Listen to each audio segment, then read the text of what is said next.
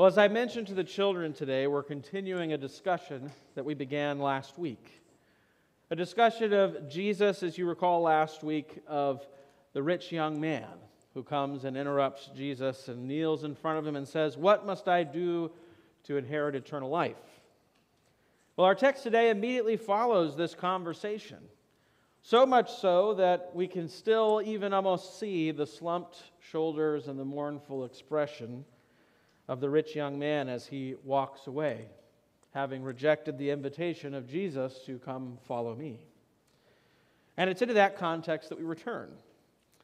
It's just after that conversation ends, we get to our first verse of today's gospel reading.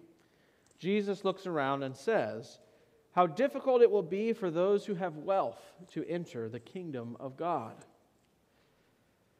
The statement from Jesus is difficult for the disciples to hear. Now, at first that may seem strange. Why would this bother the disciples? Because we know the disciples of Jesus, none of them are particularly wealthy, right? They're fishermen and tradesmen, not the sort of people that you would typically start a movement with. So why are they amazed at this statement of Jesus? Why are they amazed at his words? Well, think about it for a moment. In the disciples' day and age, someone who had great wealth was considered to be blessed by God. Even today, among our people in the church, when we have a lot of blessings, that's what we call them, right? We call them blessings. So it's not that difficult of a leap for us to make. But this was even seen more than it is today during Jesus' day, that wealth was considered a sign of God's favor, God's blessing. So knowing this, we can understand the reaction the disciples have a little bit better. To their ears, what Jesus might have said was, "How hard it will be for those who you think are the most likely to enter the kingdom of heaven to enter the kingdom of heaven." Maybe to feel a little bit more of their reaction, imagine in your own life. Maybe it's somebody in this room that you turn and look at and you compare yourself to them and you think, "Man, they're just such a much better Christian than I am. They're holier than I am. They seem to have their life together in ways that I can't begin to hope to." Now imagine Jesus referring to that person or those people and saying how difficult it will be for them to enter the kingdom of heaven. That's really what Jesus is saying here. And you would think that the disciples' amazement, Jesus would respond with some sort of words of comfort, but no, he reiterates the statement that he made, and he makes it even more intense, and he uses an image to drive the point home. "Children, how difficult it is to enter the kingdom of God." So first statement, everybody, it's difficult for everyone. And then, it's easier for a camel to go through the eye of a needle than for a rich person to enter the kingdom of God. An image of an impossibility, not something that you can hope to attain by working hard, but something that just can't happen. And along with this increased intensity of Jesus' words, the text tells us the disciples' amazement becomes more intense. The words it uses is that they are exceedingly astonished.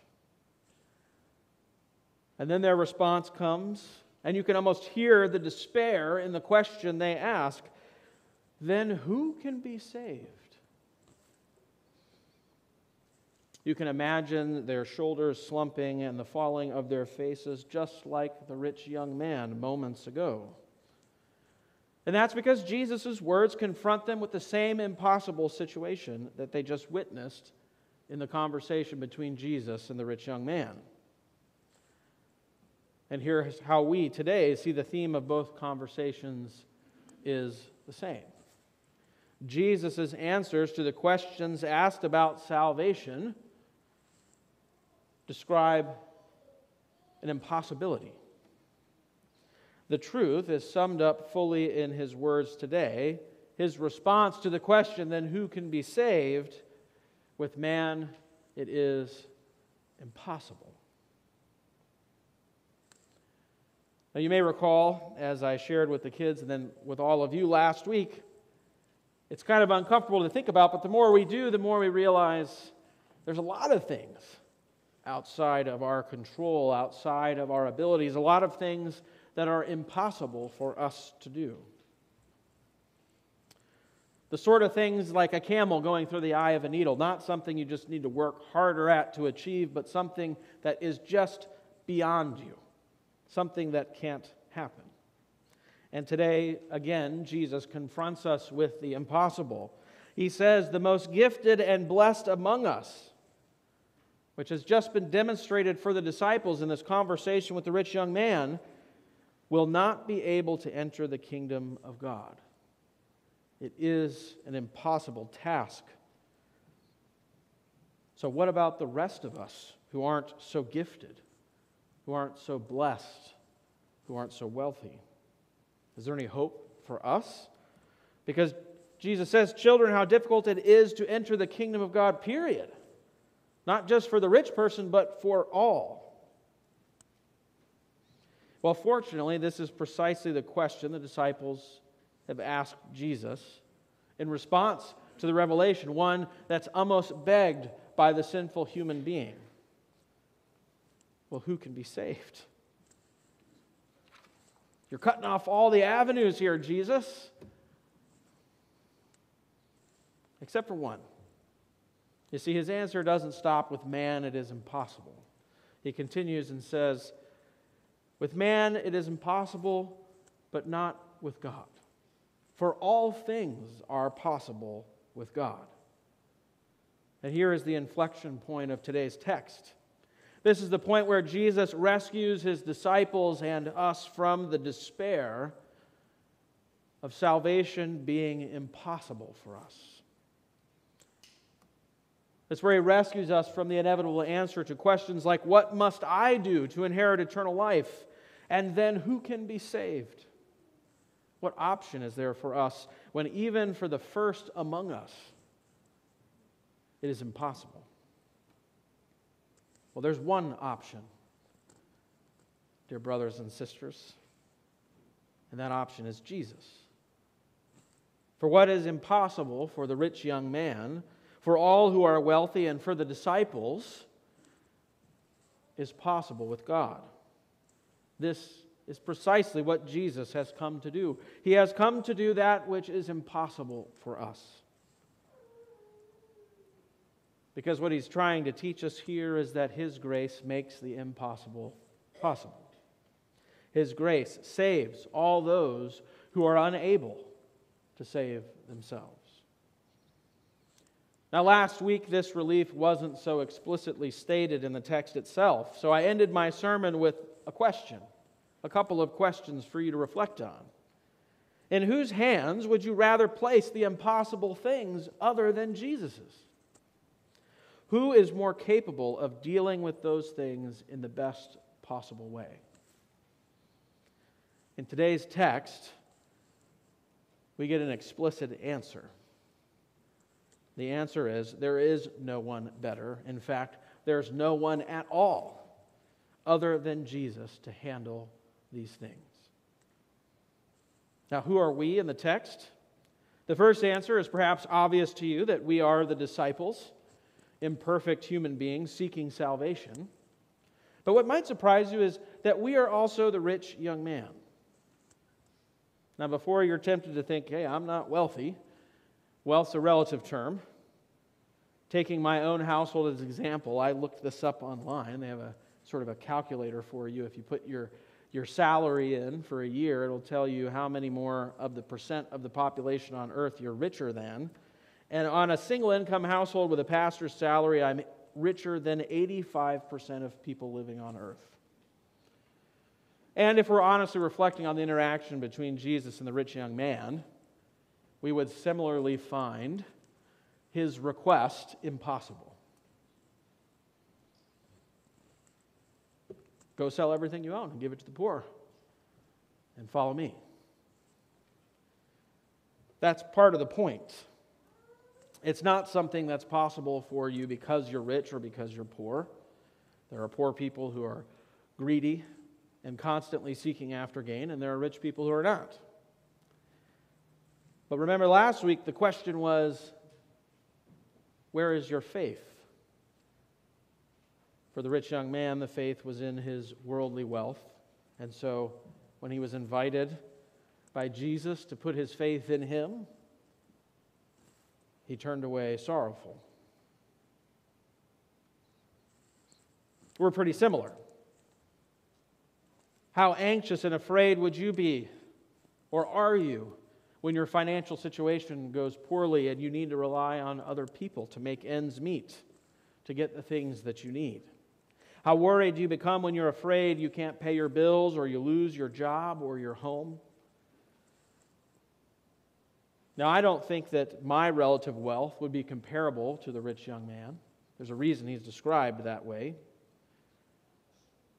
But I think I would find it equally impossible to sell all that I have and give it to the poor and follow Jesus. Wouldn't you? And of course, again, that makes sense because you don't have to be wealthy to feel and to put your faith in things. Rich people and poor people do it all the same. But the reason that he's focusing on the rich young ruler, the rich young man, is the blessing, the perception of them being blessed serves as a specific example of the more general problem that for all, salvation is impossible to earn. See, Jesus in our text today levels the playing field when it comes to the question of our salvation. Whether we are the disciples or the rich young man, the answer is the same. It is impossible for man, male and female, rich or poor, to be saved. It's impossible for you to be saved. Let that sink in for a moment. It's not a maybe or a slim chance or just try a little harder, but no chance. This is the world according to the law of God. All are found guilty. All are found wanting. No one is good, not even one. But Jesus doesn't just level the playing field according to the law. He continues to share what levels the playing field according to a new word from God, a gospel word. Just as we are all in the same boat of despair and impossibility according to the law, we are also in the same boat of peace and life and salvation because of the gospel. For man it is impossible, but not with God. Now at this point in the conversation, Peter pipes up, "See, we have left everything and followed you." He's trying to track the conversation. It's kind of a response that makes sense. So if what you're saying is true, Jesus, and we did it, what does that mean? It's as if Peter's saying, well, you have said that we should give up our worldly possessions and relationships. We did that, so we're good, right? But Jesus' response here is important because now he's not addressing salvation in a general sense, but now he's addressing it specifically for those who have already, in faith, followed Jesus. Remember, this is what he offers the rich young man, but he rejects it. He does not receive him. So to Peter, Jesus' response indicates that Peter's not talking about doing things to inherit eternal life, but simply asking if the path they're on, as they follow Jesus, counts for salvation. And here Jesus assures those who have sacrificed for the sake of him or the gospel. So maybe that's you. That what they have given up regarding wealth and relationships, they will receive even more now in this time and in eternity. Here Jesus refers to the blessing of the church. You might be wondering, well, if I gave up my family and my relationships, how do I get more, and not just more, but 100-fold now in this time? Look around you. We don't just call each other's brother and sister in Christ for no reason. Remember back to Mark chapter 3, this was Jesus' teaching, what his true family is. His true family is those who believe in his word. Our Christian brothers and sisters are indeed brothers and sisters. And the second part he briefly mentions is the eternal reward to come, quote, and in the age to come, eternal life. An impossible family and an impossible life, but not with God. So, dear brothers and sisters in Christ, a core tenet of our Christian faith is, as Paul writes in Philippians, ceasing to grasp equality with God. We, through the gift of faith in Jesus, relinquish our efforts towards salvation. Instead, we can faithfully receive the work of God in Jesus that was done on our behalf. After all, can we possibly desire the salvation of our loved ones more than a God who sacrificed His own Son to save them? Can we love the stranger in need better or more than Jesus, who gave up His position, His power, and authority even unto death? The answer is, of course, no. There is no one better and no one able to do these impossible tasks other than Jesus. Today, as you hear these words of Scripture, despair. Despair of your own abilities and actions. What must I do to inherit eternal life? The answer to that question is indeed impossible. But as you hear these words of Scriptures, even more, you should rejoice. Rejoice that what is impossible for you is possible for God. Rejoice that He sent Jesus to do what you could not do. Rejoice that whatever sacrifice you make is being given back in abundance. Rejoice that He saved those who could not save themselves. Rejoice that by God's grace, Jesus makes what is impossible for us possible. Rejoice that indeed, by the grace of God in Jesus, you are saved. You are inheritors of the kingdom of God by His work and His work alone. With man, this is impossible, but not with God. For all things, including your salvation, are possible with God. In the name of Jesus, amen.